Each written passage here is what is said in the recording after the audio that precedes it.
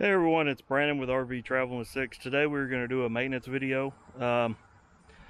Most of y'all know by now that we've upgraded our rig from our Jayco to a Fleetwood Discover 44B. And so we've been out and about traveling, and for the last week or so we've been boondocking over at my wife's family's place. And so we've been flat out just boondocking. So we've been running the generator, not constantly around the clock, but keeping cool and whatnot, doing laundry, etc., etc. So you're going to start adding up on hours pretty quick. So it's that time to actually do our oil change. So why not? Any time better than other when you're actually going to do maintenance to do a YouTube video. So here we are. So I was going to tell you our model. So we have an Onan QD 8000. This is a Cummins diesel. And as far as our model number and everything, you can find it here. And so you can, if you can't find anything in the manual, you can contact Cummins for your filter type and everything. But you can also find your oil, what type of oil you want here. It just depends on what your temperatures are. Most of us are going to be 15 weight 40, and of course this thing holds 3 quarts of oil. So the filter and everything, I went ahead and bought those. So the oil that we're going to be putting back in it is going to be the Mobile Dolvac 1300 Super. That's a 15 weight 40. And I went ahead and went back with a Cummins actual filter, and the part number on that's 0122-0833. This is the manufacturer's filter. We're not going to put a wicks or anything like that in it. As far as other tools that you may need, I know for ours, for instance, I do need the torque you'll need. Because underneath they actually put the door where the oil filter is actually blocked by your muffler, so I got to actually take that compartment door apart. I'm also using a 3/8 socket. That's going to be actually for the drain plug. I also have gloves, paper towels, my funnel, and of course my oil drum. And the only thing we're actually missing here is my actual oil filter wrench, which I'll grab that here in a little bit. So now we're underneath the actual motorhome. The generator pulls out, but because this bracket here, the oil drain is actually right underneath this bracket, so we have to push the generator back in a little bit to actually access that. And so you can see it right there. And then also the compartment to where we got to get to the actual oil filter. I did notice this before I started the video, that we won't be able to actually access it because of the muffler. So I'll go ahead and take these brackets off, so that way we have easy access to the oil filter itself. So, but just a reminder, this is going to be 3/8 for the actual oil drain. And then this is going to be a T30 torque to actually remove this door. So let's go ahead and get started.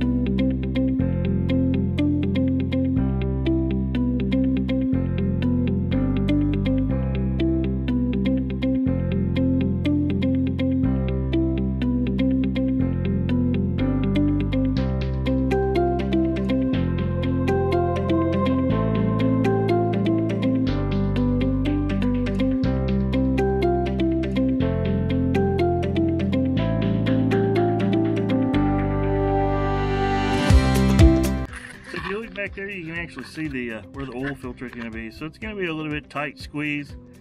That's where that oil filter wrench will come in handy, so we can loosen that up. Hopefully this is not too much of a mess. When we do take it loose, hopefully the oil drains out. So otherwise we have a little bit of a mess to clean up. So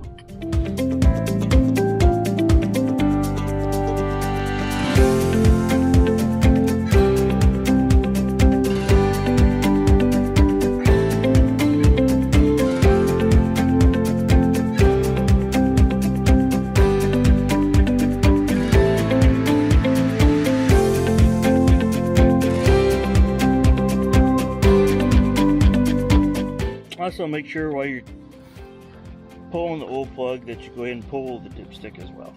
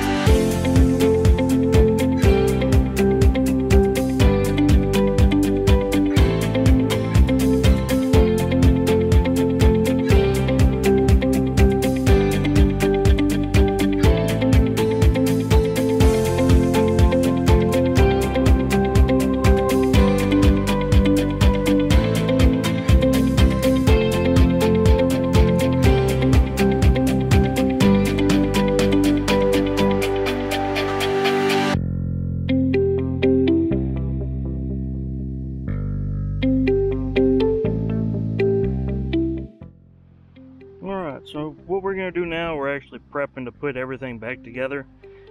So what you want to do, this oil filter is actually mounted sideways on the generator, so we won't be able to fill it up with oil. I mean, we can put a little bit in it, not much. And then also you want to rub oil on the seal, and so we'll go ahead and do that real quick.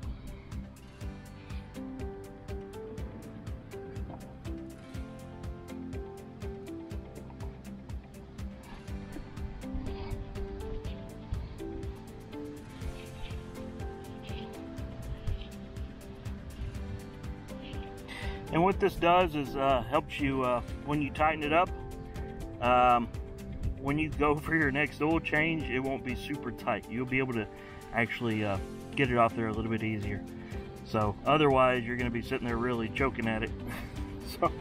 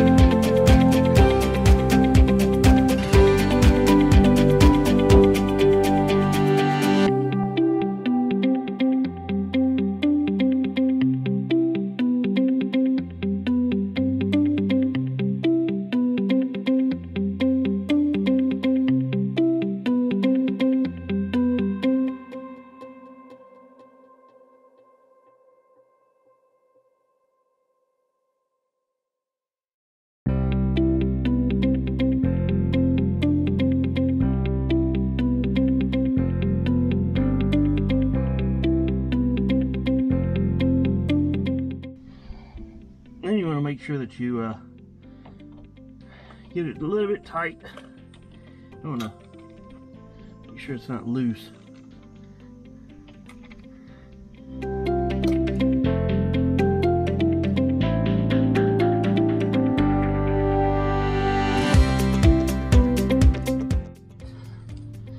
then we get a rag for final cleanup before we put everything back together, and then we're gonna double check before we do put the cover and everything back on that there's no leakage or anything like that, just to be on the safe side. So even though you get it on there tight, it's not a bad idea to double check, so do keep that in mind.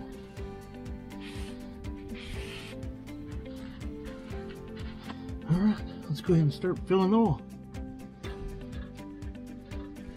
All right, so I buy everything by the gallon jug. This unit here is 3 quarts to fill up. So as you know, there's 4 quarts in a gallon. So we're gonna put 3 quarts in, and then we'll run it, and then we'll check the oil level to finalize everything, and then we'll go from there.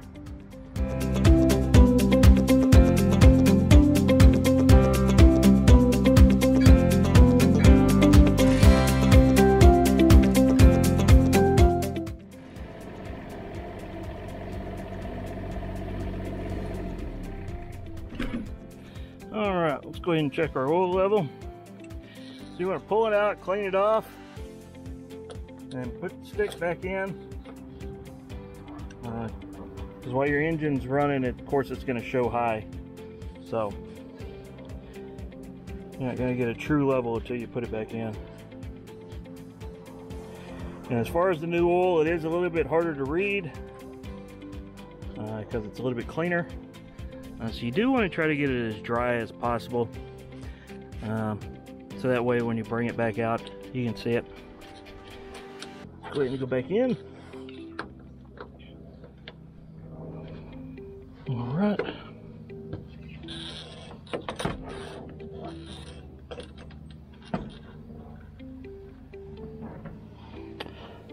And as you can see, we're full. We'll go ahead and finally get that final wipe down and put her up. Do recommend checking it. I don't know, it just depends on how often you use your generator. But right after an oil change, I do recommend before you get a good solid run that you do check the level, and then randomly check it throughout your usage to make sure you're not running low. These generators do have a low oil sensor, but just like anything else, it has its flaws. It could shut off like it's supposed to, but then again it may not, and then you have a burn up generator. So it's always good to double check. Technology has its own ways of failing as well. So to finish everything off, we'll go back down here and make sure that we don't have any oil leakage.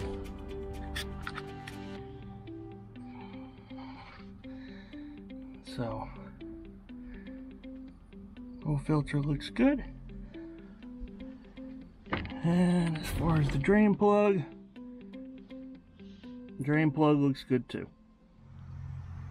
Alright. Well, if you enjoyed this video, be sure to give us a thumbs up. If you'd like to see more of our content, go ahead and hit that subscribe button. If you have any questions or comments, as always, go ahead and leave them down below. We'll get back to you. Until next time.